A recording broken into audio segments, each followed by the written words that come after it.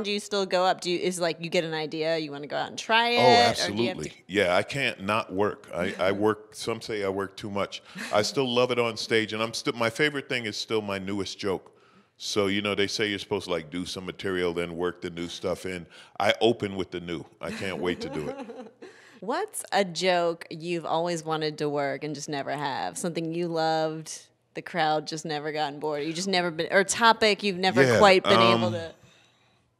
Black homophobia is a topic I cannot seem to make work. You know, a few years ago in California when we had the gay marriage initiative, there were a lot of black churches that were against it. And I'm going to be crucified when black people see this interview, by the way. It's going to be like Starbucks, Alonzo Bodden, okay? So, you know, forgive me for saying, but it's one of those things I never understood. Like, how come, wait, we can't be against civil rights for gays when we've only had ours?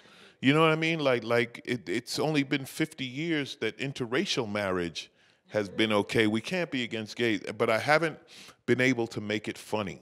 Right. And it's really something I would love to figure out how to make funny. Has your comedy changed at all now that we've had a year of Trump? Is that weird? It's boring. It's boring.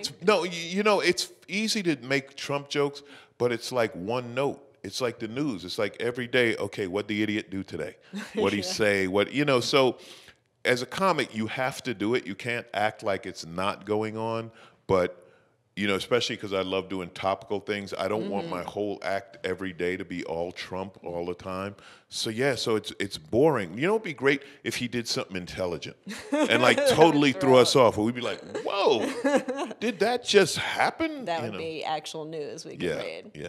Thank you so much, and thank you, Moontowerins. Is that what we call them?